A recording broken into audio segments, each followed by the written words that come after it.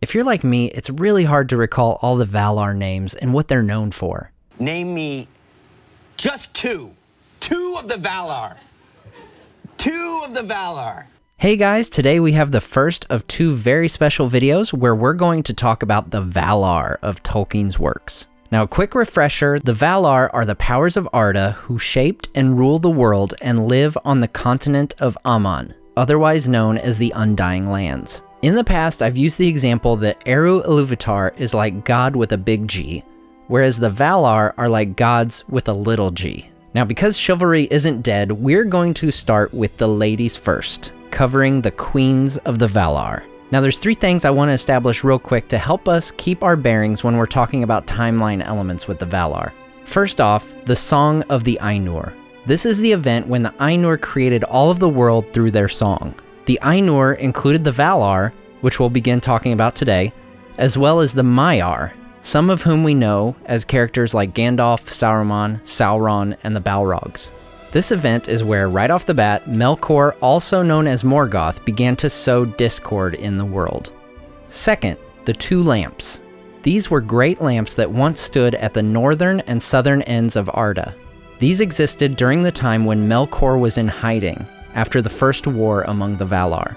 During this time, the Valar actually live in Middle-earth, specifically on the island of Almarin, in the middle of the symmetrical world they had created. Eventually, Melkor comes back and destroys the two lamps, which also destroys the island. Finally, the two trees.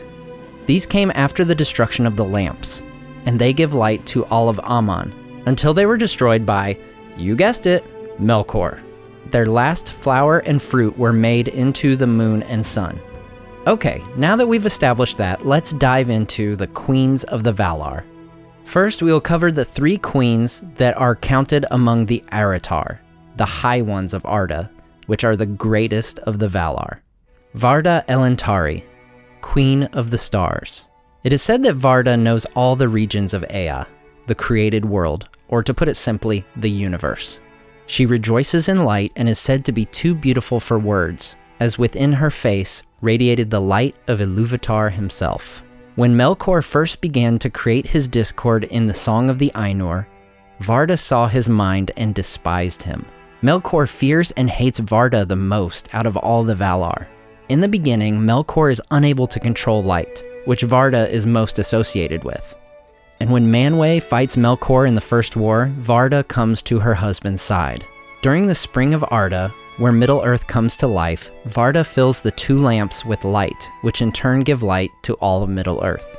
Varda lived with her husband Manwë in Ilmarin, their mansion on the summit of Taniquetil, the highest peak in the world.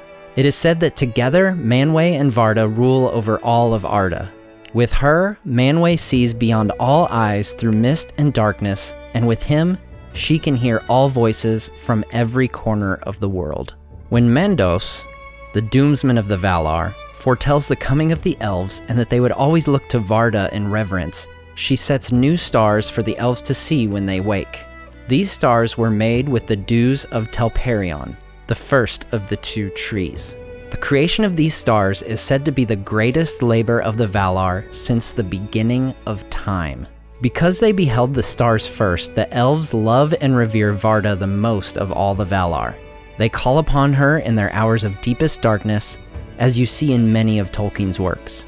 They often refer to her by her Sindarin name, Elbereth Gilthoniel. Understanding the connection between Varda, the light of the two trees, the elves, and the Silmarils helps to explain much of the reverence and the events of the elves going forward. The elves love Varda for creating the stars, which they also love. These stars were made from one of the two trees.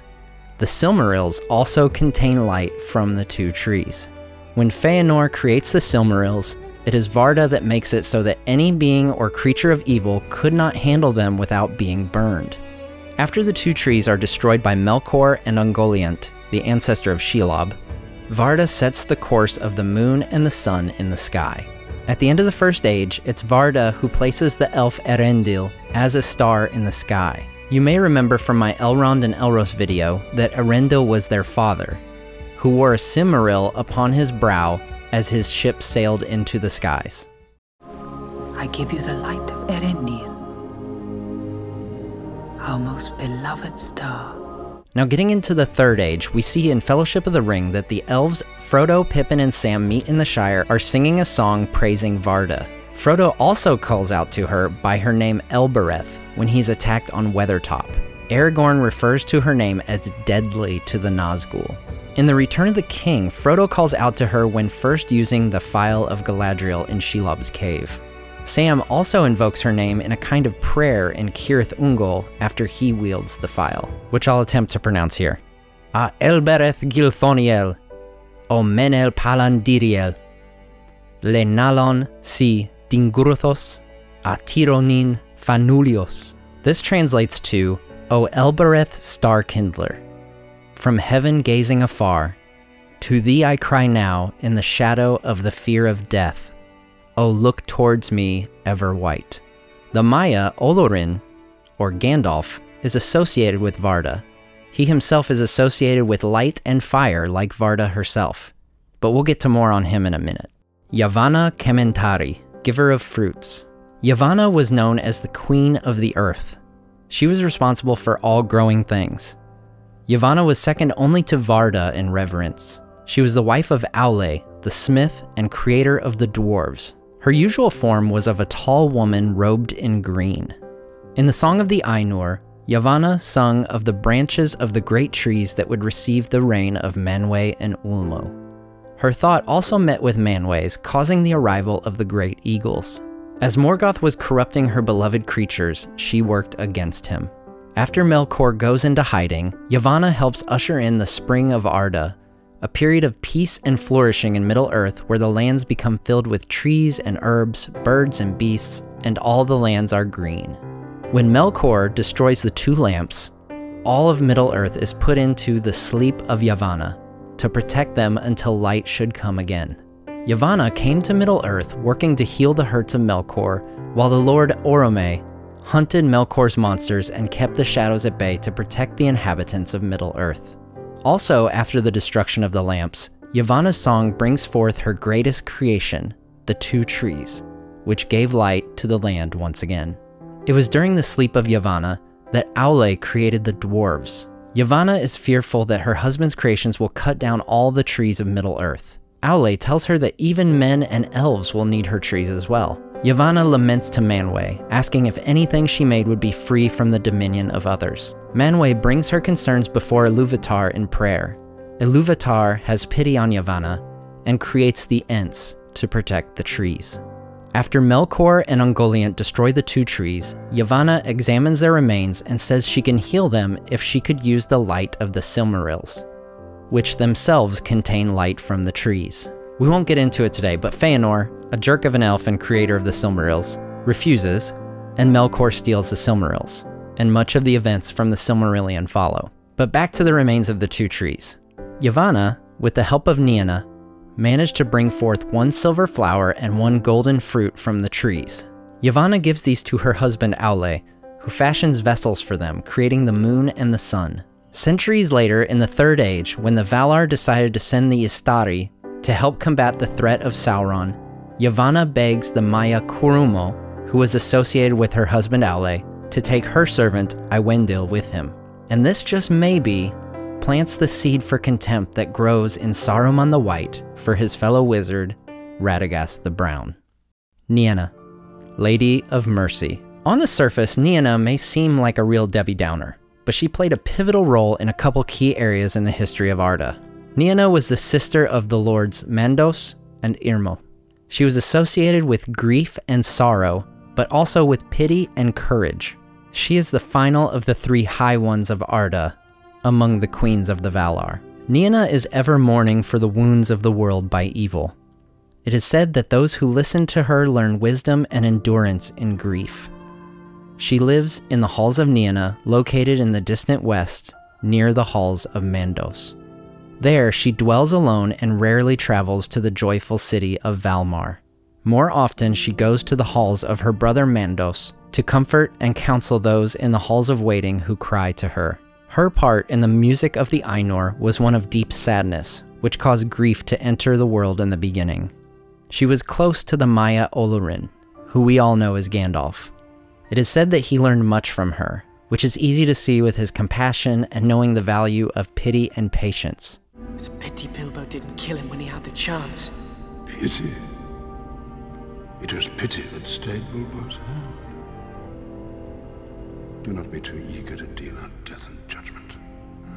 Nienna also played a part in the making of the Two Trees of Valinor. She wept on the mound of Ezelohar, watering it with her tears.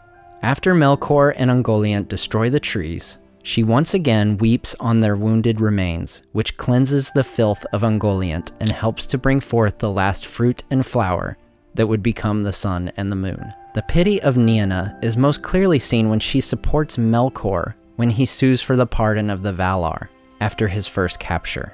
Even though she spent her time in the world mourning Melkor's destruction in Arda, she spoke in support of him. Spoiler alert, it doesn't go well. Este, the Gentle. Este had the power to heal all hurts and weariness. Her favorite place was an island on the tree-shadowed lake of Lorelin in the Gardens of Lorien. Now this is a location in Valinor, not to be confused with the Lorien we know as the dwelling place of Galadriel later in Middle-earth history. The Lorien of Valinor was home to Este and her husband Irmo. There, they tended to the elves of Valinor who drew refreshment from the fountains. Even their fellow Valar would go there to find ease from the burdens of Arda. Varda, the Queen of Stars who we talked about earlier, originally intended to place the sun and the moon in the sky, one traveling from the east, one from the west, to allow for a mingling of their lights. Este and Irmo, however, spoke against this, as the excessive heat and light withered their gardens, hid the stars, and banished restful sleep from the earth. Varda listened to their counsel, and she changed the course of the moon and the sun, each taking turns traveling through the sky, as the other lay in the encircling sea. Now these next few queens of the Valar we don't know as much about, so we'll get through these rather quickly. Vaire the Weaver. Vaire was the wife of Mandos, the doomsman of the Valar. Vaire was responsible for weaving the story of the world, with which the halls of Mandos are clothed. The elf queen Miriel, when she returns to life, entered into the service of Vaire, recording all the deeds of the House of Finwë, her husband. Vána the Ever-young. Vána was the younger sister of Yavanna. Like her sister, Vána had influence with the flora and fauna of Middle-earth. It was said, all flowers spring as she passes and open if she glances upon them. All birds sing at her coming. She robed herself in flowers and her hair was golden. She had, quote, the beauty of both heaven and earth upon her face and in all her works. Vána lived in gardens filled with golden flowers and often came to the forests of Oromë, her husband. Two notable Maiar who served Vána were Arion and Melian. Melian served both Vána and Este before she departed for Middle-earth. There she would meet and marry the elf king Thingol of Doriath and play an important role during the first age of Middle-earth. Nessa the Dancer. Nessa was known for her speed, being swift as an arrow. She could outrun the deer who followed her in the wild. She was also renowned for her dancing ability and often danced on the evergreen lawns of Valimar. She married Tulkas on the Isle of Almarin in the year of the lamps 3400. Vána robed Nessa with her flowers for the wedding. Nessa was also the sister to Oromë, the huntsman. So there you have it, the 7 queens of the Valar. Varda, the Queen of Stars, Yavanna, the Giver of Gifts, Nienna, Lady of Mercy, Este the Gentle, Vaire the Weaver, Vána the Ever-young, and Nessa the Dancer. In my next Tolkien Explained video, we'll cover the Lords of the Valar. So be sure to subscribe to the channel and hit the little bell so you don't miss it, and when someone challenges you to name the Valar, you can put them in their place. Do you want the Valar of water, Ulmo, or do you want the hunter of the Valar, Oromë? Or do you want the Valar of the trees, Yavanna? Or do you want the Lord of the airs, Manwë? Or do you want his wife, Varda, called Elbereth by the elves, who kindled the stars? You come into my house? Thanks so much for watching, and we'll see you next time on Nerd of the Rings.